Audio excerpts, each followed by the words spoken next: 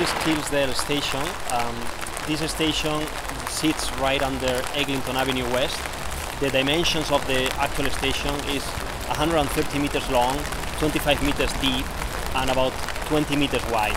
This station will feature a main entrance on the northeast side of the intersection, a secondary entrance and a third entrance on the two other corners of the station, and a traction power substation and emergency exit on the far west-south corner.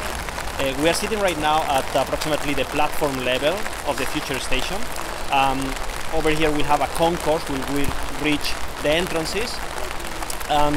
Behind us you can see the two tunnels that leads to Caledonia Station on the east, and behind us we have the other tunnels that goes to Mount Dennis Station. We are using here a cut and cover method of construction. We first build a perimeter wall and then we execute the excavation progressively down by levels until the bottom of the pit, and then we create the room to house the future building, and we start building up with concrete works. So we have had now the inverted slab. We're working on the walls. We work our way up to the roof, and from there we just do the restoration and backfill on top to the final grade. We also have, due to the water table in this particular location, we have a dewatering system around the perimeter of the wall that allows the water to be pumped out, and we drop that level so we can work in dry.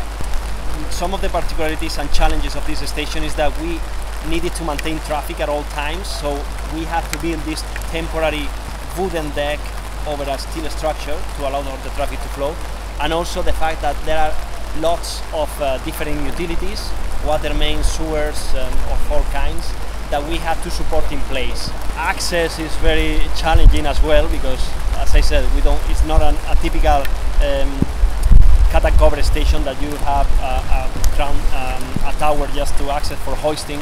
Here it's more difficult and challenging because the accesses are on the side.